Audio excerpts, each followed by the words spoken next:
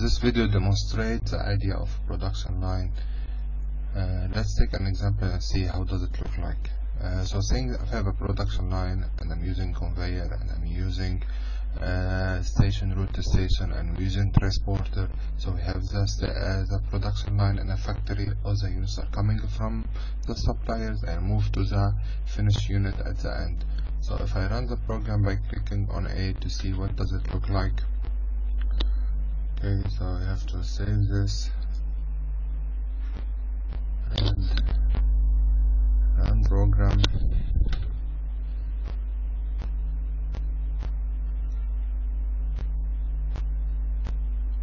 Okay, so we have the tracks coming here this way. Let's fix this.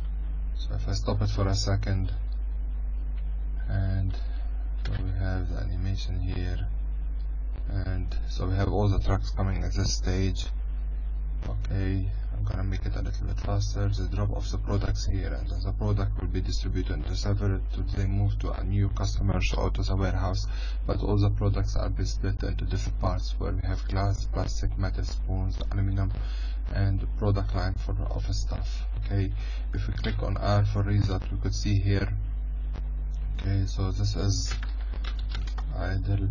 If we click here for result, so we could see here the number of supply trucks, average waiting time in hours, and average cycle time in hours. So we have area 1, area 2, area 3, area 4, area 5, and area 6. All the values here as it's supposed to be number of supplies, truck, number waiting in, and average cycle time.